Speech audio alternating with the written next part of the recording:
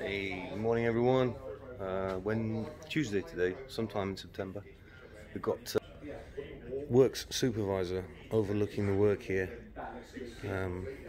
on this Mark 1 1969 Capri. This little panel's in now. I'm going to stop calling it a butt cheek and I'm going to call it a rear quarter. So that's in, and we're next going on to this side. Now, we've been doing this channel 2 years, mucking around with this Capri and other cars. Today's the first time we've got a proper Capri in the house.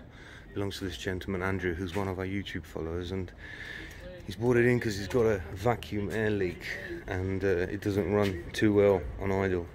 And we've established that we need to take the intake manifold off and have a look to see where the fault lies, because we've checked all the hoses and stuff like that and all those are good, or most of those are good. But this is a nice example of what Kate will look like when she's done.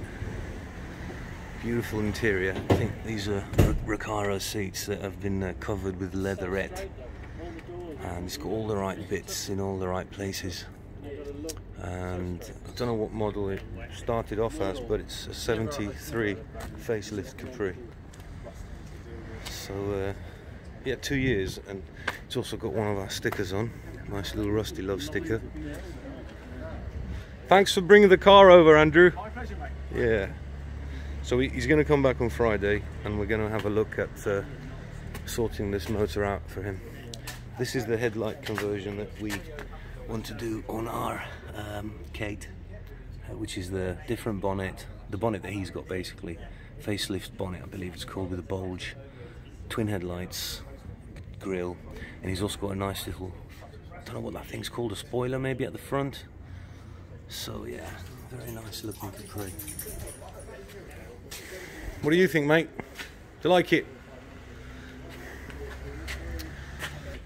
So yeah, it's nice to have a good example of a Capri in the workshop. See you later, guys.